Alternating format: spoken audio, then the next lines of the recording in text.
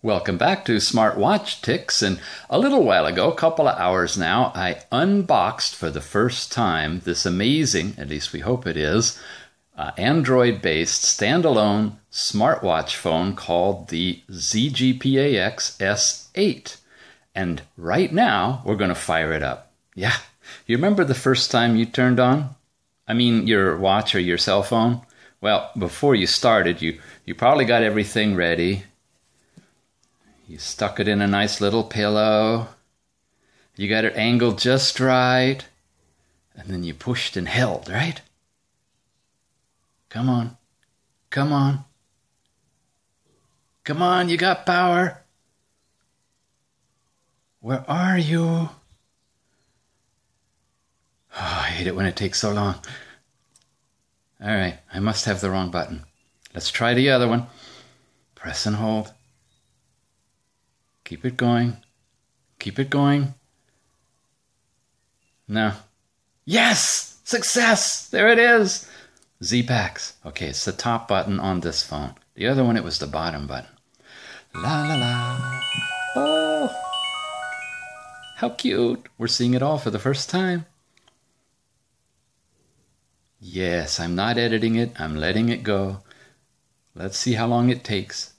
Absolute empty, brand new, never been. Ooh, nice looking, huh? It starts with a watch face like a regular smart watch, not like an Android phone thing with, the screen all kind of messed up with stuff. Well, that's nice. At least I think so. Okay, we're going to try the top button again. And sure enough, it comes up with the watch on it.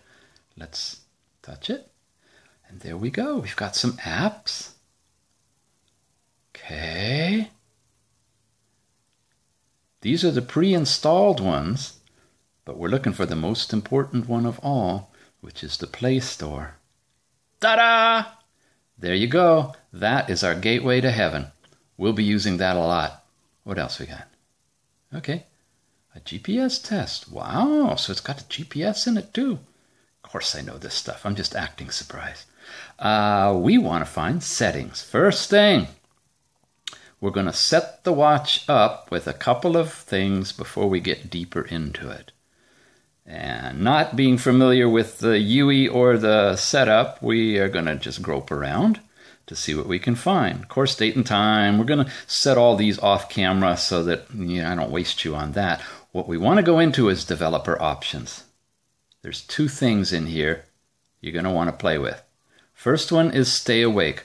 It will never sleep while charging. Now, a word of warning on this. We want to do this so that we'll be able to install apps and do things and not have it constantly timing out on us, but you want to make sure that you're plugged in and charged. And critical, you want to check the phone to make sure it's not too hot. It gets really, really warm. Excessively warm. I actually take it, unplug it, and put it in the freezer for a minute or two to cool it down periodically when I'm doing this massive app installation kind of stuff. Check the stay awake, but monitor the temperature by physically feeling the phone. You don't want to get to the point where it actually shuts down on you. Oh, all these other good things. We'll be turning on certain ones and turning off certain ones. And let's see. This one, you see where it says show touches? Check that one on too. Okay. That's going to let you, when you're back at the home thing and you touch it, you see a little white dot. That's going to be really helpful in the future so that well, obviously I don't know what the buttons are. Okay, here we go. There we go. Now we're going back and we're going back and we're going back and we're back home. That's going to let you see what's happening as you touch and move around the screen. It's kind of a debugging kind of thing for developers on smartphones, but on a smartwatch, it's really, really nice to be able to see if you've gotten close but not quite on what you're trying to touch. So those two things in the developer options, and we have turned on the phone.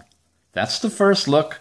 I'm going to go through now and set up my Google Play and set the time and location and all that, and we'll be back later on another video to really give it a shakedown on its installed apps and start the process of installing special apps for the phone from the Play Store. All right, or take a look at the ZGPAX S8 turn-on.